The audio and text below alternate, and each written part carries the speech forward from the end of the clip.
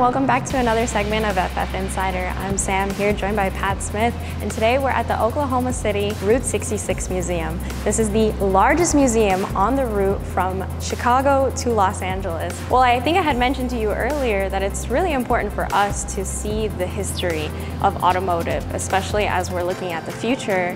These things are always changing, right? Absolutely, and I do know electric cars are the future. What would you say is like maybe your favorite part of this museum? Well, this museum actually probably right here in the wow room, because we change our cars out every 6 months, and this room really is designed to look like an old roadhouse along Route 66. That's awesome. Well, we're actually, I hear, in a couple years coming up on a 100-year anniversary of Route 66.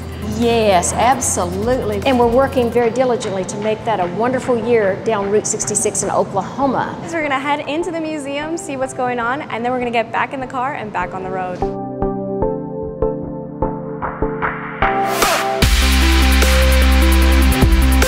We just made it here to Amarillo, Texas, traveling over 260 miles. I'm here joined by Rohit, who's going to let us know what he's doing here on this trip. My name is Rohit Gulati, and I'm a Powertrain Thermal Controls Engineer with FF.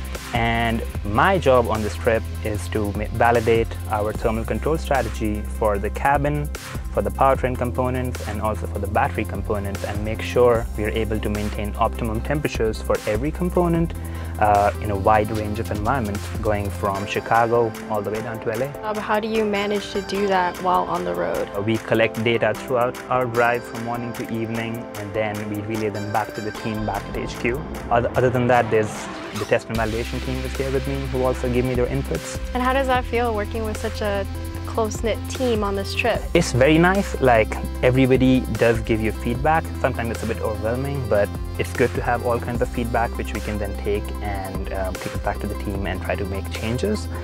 It's also very nice to have people from the management, like our CEO, Carsten, is here riding with us in the car, and he is giving direct feedback to an engineer of what he would like and what he would not like. And I think that's not something that's very common in other companies. How would you say the experience has been overall? Overall, it's fun. We are getting very good data. We learn a lot more about the car. It's good to hang out with the team. We're all fun people out here. This is the time when we should be refining our strategies, when we should be validating everything and doing it in the most fun way possible. Why not? Absolutely. Well, thank you, Rohit, for joining us, and thank you all for joining us on this day's journey. Tomorrow we're gonna have another full day of road tripping, so we'll see you then.